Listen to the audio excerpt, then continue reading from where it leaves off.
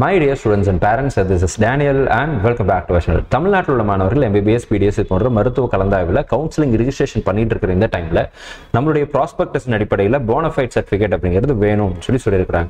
இந்த bonafide certificate கேட்க போகும்போது அரசு பள்ளி மாணவர்களும் சில CBSE ஸ்கூல்ல இருக்கக்கூடிய சில மாணவர்களும் ஒரு சில பிரச்சனைகளை ஃபேஸ் பண்றாங்க. எங்களுடைய ஸ்கூல்ல இந்த போனஃபைட் சர்டிஃபிகேட் தர மாட்டாங்க சார், நாங்க என்ன பண்றது?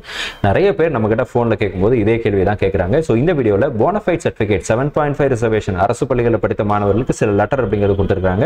அந்த லெட்டர் என்ன சொல்லுது, யாருக்கெல்லாம் கிடைக்கும் யாருக்கெல்லாம் கிடைக்காது அப்படிங்கறத பத்தியும், CBSE ஒருவேளை உங்களுக்கு போனஃபைட் கொடுக்கலன்னா நீங்க என்ன பண்ணலாம் அப்படிங்கறத பத்தியும் இந்த வீடியோல டிஸ்கஸ் பண்ணலாம்.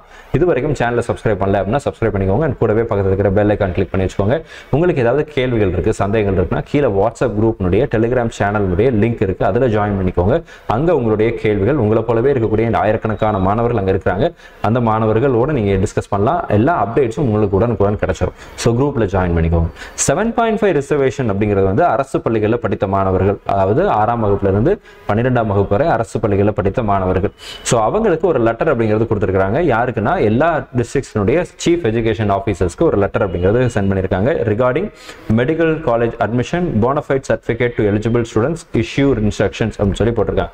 உங்களுக்கு தெரியணும் அப்படிங்கிறதுக்காக நம்ம லெட்டரை கட் பண்ணி போட்டிருக்கோம். ஸோ அடுத்த பேஜில் பார்த்தலாம். ஸோ சப்ஜெக்ட் அதே தான் இல்லையா? All the chief educational officers R ஹியர்பை instructed, எல்லா CEOஸ்க்கும் கொடுத்த ஒரு letter. All CEOs are hereby instructed that bona fide certificate shall be issued only to those students who are repeaters அப்படின்னு சொல்லி போடுறாங்க. யாருக்கு? issued only to students those who are repeaters, students who passed class 12 in the previous academic years and are eligible to claim preference in the admission under Tamil Nadu MBBS admission graduate இதெல்லாம் போட்டிருக்காங்க.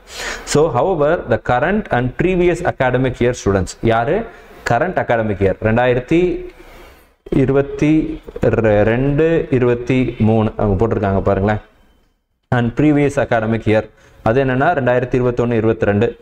So இதை வந்து போட்டிருக்காங்க. இந்த bonafide certificate uploaded by the headmasters through EMIS will directly be shared by school education department with a concerned department. Bonafide certificate shall not be issued to these students by the respective headmasters.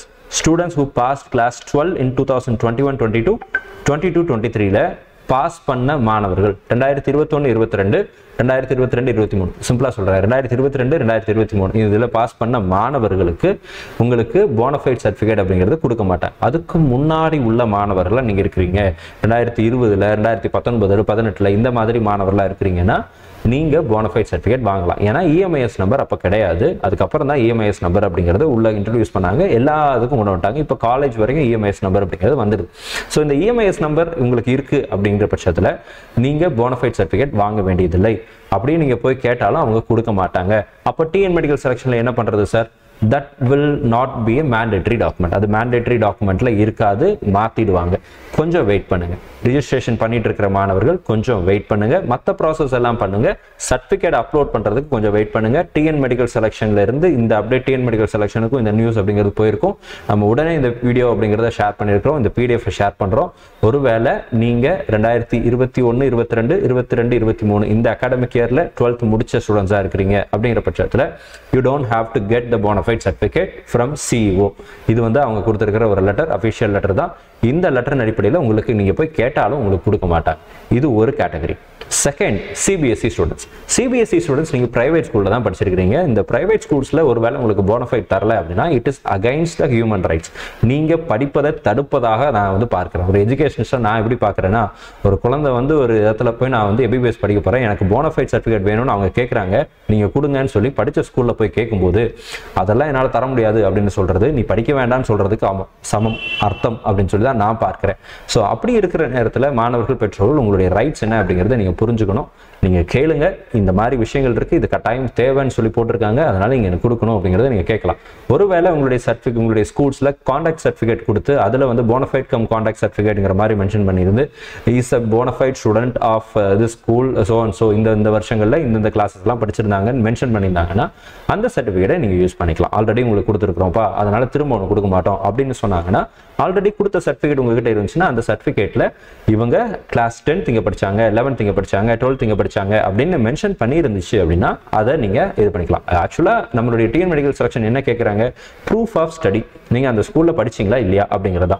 11th அங்க படிச்சீங்களா இல்லையா, 12th அங்க படிச்சீங்களா இல்லையா, இதுதான் அங்க கேட்கறாங்க. 6th இருந்து 12th வரைக்கும் எந்தெந்த ஸ்கூல்ல எல்லாம் படிச்சீங்களோ அந்தந்த ஸ்கூல்ஸ்லாம் இந்த மாதிரி போனஃபைட் சர்டிஃபிகேட் நீங்க கேட்டீங்கன்னா அவங்க கொடுக்க தான் செய்யணும். கொடுக்க மாட்டேன்னு சொல்றது உங்களுடைய தனி மனித உரிமைக்கு மீறின ஒரு செயலா நான் பார்க்கிறேன். ஸோ இந்த பாயிண்ட் நீங்களும் அவங்க கிட்ட சொல்லலாம், கட்டாயம் உங்களுக்கு கொடுக்க தான் செய்யணும். கொடுக்க மாட்டேன்னு சொல்றதுக்கு எந்த விதமான அதிகாரமும் ரைட்ஸும் உங்களுக்கு கிடையாது. ஆல்ரெடி கொடுத்துட்டோம்னு சொன்னாங்கன்னா அந்த டாக்குமெண்ட்ல இந்த விஷயங்கள் இருக்கான்னு பாருங்க, இல்லைன்னா திரும்ப கேளு, நீங்க கேட்டு வாங்கலாம். நீங்க படிச்ச ஸ்கூலு உங்களுக்கு ஹெல்ப் பண்றதுக்கு தான் அந்த ஸ்கூல் இருக்கணும்.